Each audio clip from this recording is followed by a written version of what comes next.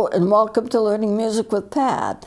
I'm going to complete today what I started last time to show you the instruments that I have set aside because they're so good at teaching specific things that I want taught about the recorder. Now I have a lot of other instruments, woodwinds instruments, reeded instruments, saxophones, clarinets, flutes. I don't have an oboe or bassoon, but I have played them, and the other instruments I also have. But I want to bring in the smaller instruments because a lot of people really enjoy playing them. And the other thing is they play very well. A lot of them do very well indeed. And so we have to say that they're regular instruments. Now that some are like toys and some are a little advanced of toys, but you can get smaller instruments like what I call the melody flutes, and they can play very, very well indeed. I have 4 more here that I need to show you that I've set apart for certain reasons, and some of them just a difference in the size. Well, this one is a Wendy's flute. I had brought it in before, very small, but it really plays very, very well. And so this is, you can see the tone holes in the front, you can see the labium, the mouthpiece. This is the head joint. Now you wouldn't be pulling this apart. It's designed to look like it has a head joint and a foot joint, but they're all basically one. I wouldn't try to touch this, but it plays very well. It's worth having. And so I want also, let's see what I have here. I put them in cases mainly for their safety. This is a sopranino, and it's the smallest that's made for professional work. It's in the key of F, and it plays very well, and it's very high pitched. And you can see here that I can't pull it apart, but it's a very good sopranino. It looks like it has a head joint, but I couldn't take it apart. And so you notice also that there is a double hole right here where that D would be if I were playing it, as if it was a soprano, right here. And there's just one hole on the side for the bottom lowest note. So you have one set of double holes right here where my finger is, and the other set and the other hole is just off to the side. It's just the way it's been designed. It can play anything. It's a very good instrument. Tone hole, a thumb hole in the back.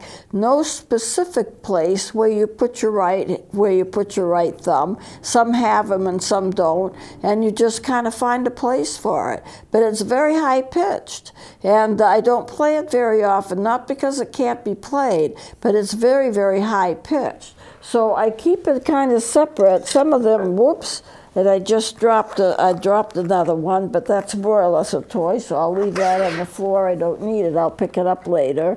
This one here that I have is a Skaggs. Now I have 2 or 3 Skaggs, and I like them real well. They play very well.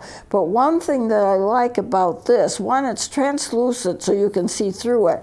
But if you notice on the top, there's a white area. It looks like a white area. It's easily seen because it is white, and it's clear enough so you can see it. I'm going to turn around in the other direction. Thanks, Rick. And this happens to be the block. Remember, the block is the same shape as the mouthpiece. The block becomes a part of the mouthpiece in the back. This is white, but it's white enough so you can see it. And if I turn it to the front, you can see it as well. There would be a little white area. It looks like a white stripe. That's part of the block. And you can see a little bit of it as it almost seems to jut out into the labium. The block goes from the mouthpiece to where the top of the labium is. That's the way it is on all of the instruments. Now you can see it clearly. I've twisted it so you can see it clearly, and it's white. And I'm glad for that. If it was green, it would be harder to see. A lot of times it's the same color as the instrument, but this can be seen clearly. And that you can see it in the front like a stripe. This becomes, you can see it clearly right there too. That white area, it's the same shape as the mouthpiece, scoops down in the back, and then stops right here, and the labium is right here. In other words, when you blow into the air into it, it gets as far as this area where the block is, and then there would be, and there's no way I can show you this, a little opening in that block, a little opening. It's like goes all around. It's a plastic piece. It has the same shape as the instrument, but there would be a little area where the air where you blow in goes down here and can go out of the labium, but it won't go out the back. So the air is directed, you know, in order to have a musician play an instrument, if they're playing a woodwind or a brass, there has to be a way to direct the air where you want the air to go. The block basically does that, so it doesn't go everywhere. It goes down, and this is also called the windway, where you blow in, the fipple mouthpiece is right here, it's the top of that block, and then this curves out a little bit, just a little bit, if you can see that, where my finger is. Maybe you can see it better if I do it this way. It curves out a tiny bit, and then that air goes down there. That area is called the windway, and then you see it gets down to where the labium is, where my finger is, and the air can go out through the labium. But you can see this is all just a plain tube. You know, it's a plain tube, but it's so easily seen. The block is so easily seen. You can see it at the top right there. You can see the shape of it. You can see that it's the same shape as the mouthpiece. You can see the mouthpiece curves out a tiny bit, and that air goes down that windway and can come out that labium. So it's really interesting to see some of these instruments that give you a really good teachable moment. That's the reason the reason for my having the Skags here. But they play well too, and it's always kind of fun to get an instrument that you think might not play because it's not expensive, and find out that it plays actually quite well. Now, let's see what's in here. I don't want to get it mixed up. Oh yeah, this is my recorder that's made out of two parts that shouldn't be. I keep it for a teaching tool. This is and it does play, but it doesn't play as well as I'd like. And here's the problem. I had a friend of mine who went to a yard sale. It was a perpetual yard sale. You could have, you know, day and night it was open. Every day during the week it was open. She said, Pat, I found this recorder. Would you want me to pick it up? So of course I had to pick it up, and I reimbursed her for it. It wasn't very expensive, and I thought about $15 or so. And I says, well, a wooden recorder that's good for $15 is really a deal. I started playing it, and it kind of squeaks and it kind of squawks, and it didn't play quite right, and I couldn't understand it. And then I realized that the bottom part has a different wood than the top part. Somebody, probably a child doing a prank or something, took the bottom of one instrument and the top of another instrument and put them together. So even if they were made by the same company, and they're not, probably not, it doesn't fit quite right. You can't put, even if you have two instruments from the same company, you should not mix the instruments together. They don't quite work right. You know, it's like they have a sense that that they can't play. This is one type of wood, this is another type of wood, and if I can get it to show you, you can see there's actually a difference in the color of the wood.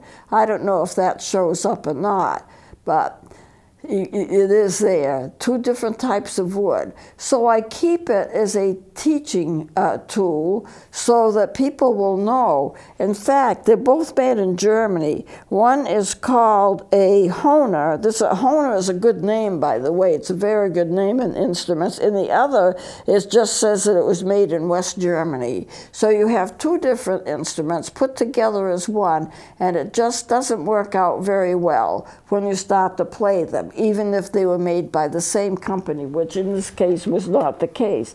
So it's just kind of a reminder. Children sometimes do unusual things with instruments that they shouldn't be doing, and the instrument pays the price for that. Now, I have this one here. Oh, I've already shown this is my sopranino. I have this one here. This is another one. This is a Renaissance recorder, made and styled like a recorder would have been in the Renaissance. Now, I have to be careful of this because it is an LMI, and they do put out good instruments. But I played it one day, and wouldn't you know, the whole top came off. And I thought, wow. And there it is. The top came off. It just won't stay. I talk about the Fipple mouthpiece. This is it. This is a Fipple mouthpiece. And I thought, wow, this is interesting because now I can actually see, people can see what I'm talking about. Let me put it here. That white part, that's the Fipple right there on top. That's the Fipple. And I'll just turn it around. And then usually you don't see it because you're not going to pull the top.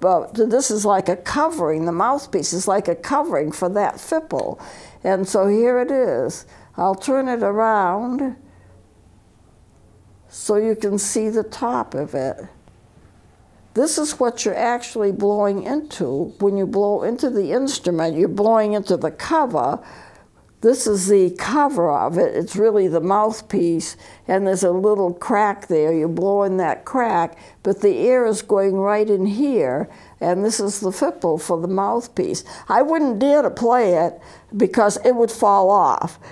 I don't know why it was glued in or whatever, but usually you don't have anything falling apart like that. But I thought, you know, this is actually kind of nice that this happened because now I get a chance to show people what I'm talking about that they'd never be able to see because I wouldn't break an instrument in order for them to see something. Right there is the Fipple. And if I hold it like this, you can see it jutting out, and there it is, the Fipple to the mouthpiece. Now, it's a Renaissance recorder, so, see, it just doesn't want to stay. But this is the way it was designed. It has it's obviously a recorder, looks like a recorder, plays like a regular recorder. The design is a little bit different. You don't have a separate foot joint. It's all together as one unit. It has a thumb hole in the back. It has a little metal piece, gold metal piece that separates the head joint. But rarely do you find something where the whole thing comes apart like that. But I keep it for a teaching tool, and I think it makes a pretty good teaching tool. It came with its own case, so that, and I keep it in the case. It's always wise, if you're not using an instrument, to when you're not using it, put it in its case. Why do you want to keep it out? Sometimes it's a case of it's easier just to pick it up and play it than it is to worry about the case. But the problem with that is you can also damage an instrument very easily. This I brought, this is just a toy. It plays though. It has everything that the recorder has. In the back, it has a little tiny block. It does act like a block. In the front, it has a little tiny labium. It has a thumb hole in the back, just like the recorders have. It has tone holes in the front, just like the recorder has. It's made just like a recorder, simplified maybe, but it plays a few notes, 2 or 3 notes. I mean, it's not spectacular. It's more or less a party saver, but I was amazed when I saw it because it so duplicates with the way that the recorders are actually made. So I've kept it for that reason. It's just an interesting little thing. So I'll put that right here. Now, you've seen most of these. I've shown them to you before. The instruments that I usually use are going to be Casio or Yamaha. And Casio and Yamaha are very excellent instruments. There are a lot of really good ones on the market. I have never had a Casio or a Yamaha do anything or let me down in any kind of way. And they're very nicely designed. They play beautifully. They play octaves beautifully. And you see, this is a regular instrument. This is not a toy. I'll probably spend the rest of my life, and maybe on my gravestone, the recorder is not a toy, it's a real instrument. And you can see that it is, and it plays really beautifully, and I use it a lot. I've noticed lately that with orchestras and bands and so forth, that we are getting more of the simple instruments, the tin whistles, the penny whistles, and all of that I brought in before in. And they should not be discounted. I heard a person who was a newscaster on a Massachusetts station say, well, the recorder isn't even an instrument. And I was so tempted to write her a letter and say, you know, you're wrong. All you have to do is look into it and understand that the recorder has a history. It plays music. I actually arrange classical music for recorders, and they play beautifully. But this is the kind that I usually use. It's not a student model. It's a regular model. It plays 2 octaves clearly and well and on pitch. That's the kind of thing that I use. The others I use as well, but those are the best ones. Now, how do you clean them? How do you work with them? Well, I have a bunch of cleaning solutions here. What you do, there are actually 2 types.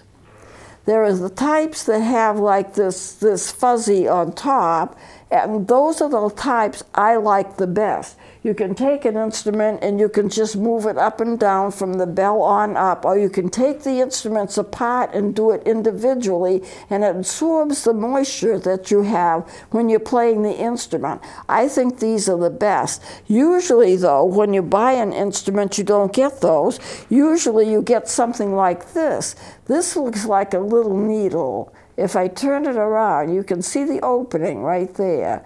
It's got a little slit in it. And all you have to do is put a piece of material. I put just a little piece of tissue in this one. This is a smaller one. And the tissue, or a piece of cloth, is actually what would be recommended. This is small enough that I just use tissue. And you put it through the needle, and you use it in the same way. You move it up and down, and the cloth or whatever you have in there will clean out the instrument. You should clean the instrument and wipe it out of moisture every time you play it. But I like the other one better. These are cheap. I mean, these are very cheap. This one came with the green skags that I showed you. The thing is, they can make a little tiny indentation in a case and put one of these in it, and it practically costs nothing. It practically takes up no space at all, and all you do is provide for the tissue or whatever you want to put in it so that you can use it as a cleaner. But those other ones with the little fuzzy tops are actually better. And I think what you can do is you can get them in different sizes. I've seen them that are pretty huge, that are used for like tenor saxophones, bass saxophones, and all of that. Now, what I like to do is I like to bring in all the instruments. I didn't bring in, for these 3 sessions, I didn't bring in any of the ocarinas or the melodicas or anything like that. Sometimes I collect pictures of instruments, because if I don't have an instrument, a picture is as good as seeing it if you have no other alternative. So why would I do it? I am amazed, and why do I do it so often? I am amazed at the amount of people that don't recognize instruments when they see them. Now, I was doing a solo on a bass recorder. Now, that bass recorder is a good 3 feet long. I mean, we're talking a big instrument. It's a folded bass. It's the largest one that I have. And someone came up to me later and said, "You did such a good job on your French horn." I looked at a French horn. I didn't play a French horn. French horn is round and it's got valves, you know. The recorder's up and down and you use your fingers. I've had them called a trombone. I had one of my recorders called a trombone. Oh, you did so well, I didn't know you could play the trombone that well. Trombones have got slides, you know, although there is such a thing as a trombone, a valve trombone that has a slide, but you don't use the slide, you use the valves instead. That's rare, but they do exist. And I'm thinking, how can people mix them up so much? Okay, I'm going to show you something. I hope this works. This is an accordion. I'm going to try something with it. It's a birthday card. This is what an accordion does. Isn't that something? I got a big kick out of that when I bought it. You use the, whoops, I better stop this.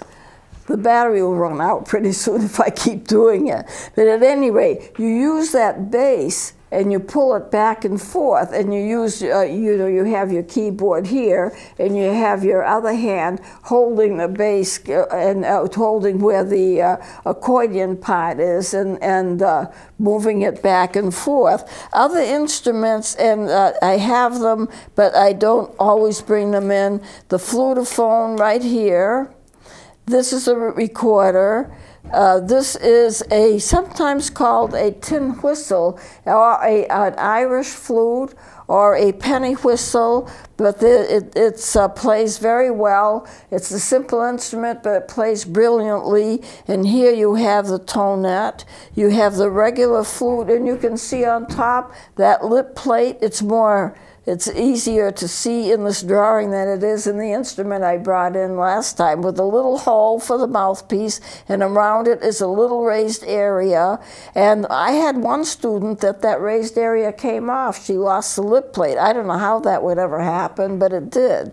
And this is the flute, the song flute, sassoto, regular flutes, many of them I've brought in of different colors, like the Dixie and the melody and so forth, and the flutophone. And you have all of those, and they're all legitimate instruments. And so if you take care of them, an instrument will last forever. It'll last a long time. I know I do have a saxophone that's older than I am, and I think it's suffering some metal fatigue because I can't really keep it in pitch, so I don't use it anymore. But it is an extremely rare saxophone. I have all kinds of instruments. I have over 300. I sometimes go ahead and catalog them because I don't know what happens, but instruments are drawn to me or I to them. But occasionally an extra one slips in. I bought 3 Skags. When I bought the Skags, I bought 3 of them. I like the different colors. People like the colors of the instruments, and I think when I had a display, when I did a display for one seminar I did, somebody came up and said, look at the color, look at the color, look at the color, which is why I brought in so many of the melody flutes that come in such brilliant colors. You are attracted to the music, you are attracted to the instrument, and I think you're also attracted to the color of it. So this is just recorder and melody flutes. I didn't bring in the ocarinas, I didn't bring in the melodicas, I didn't bring in some of the other instruments that I have, some of the rare ones and some of the large ones. But at any rate, this is kind of a show in terms of letting you see so many of the different varieties of instruments. So we'll be doing something else next time, and hopefully you'll join me, and we'll get back to how to learn reading music and so forth. But if you ever have any questions, please email them, and I'll answer your questions on the air. So please join me next time.